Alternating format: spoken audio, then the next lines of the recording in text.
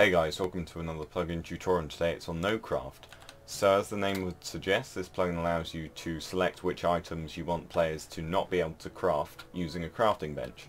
So by default we have diamond blocks that are banned and iron blocks.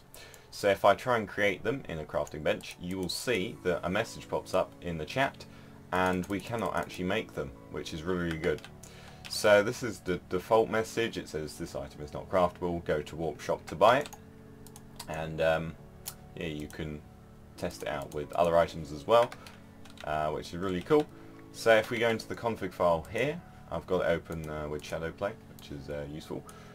And we can see the items here are the banned items. You can add as many as you want. So for example 46, that's TNT. You could stop people from making TNT, which is great, so no griefing. Maybe pistons, because they can be used to cause grief and damage to people's houses.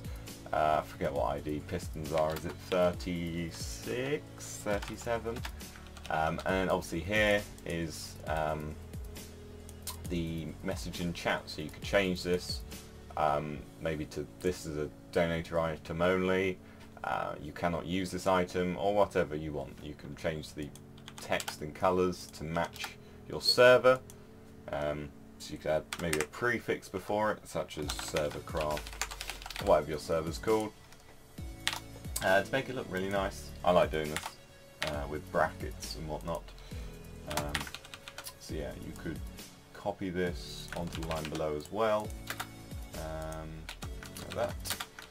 And then if you go back in game and do NCT reload, hit enter, that should have reloaded it, and if we try again to craft on the item, we should get a new message in chat. There you go.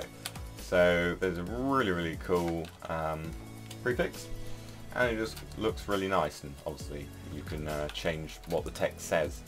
So that is the plugin. You can download it for free off of Spigot. Subscribe, like, comment, recommend me any plugins. I do try to cover them, and I'll see you next time.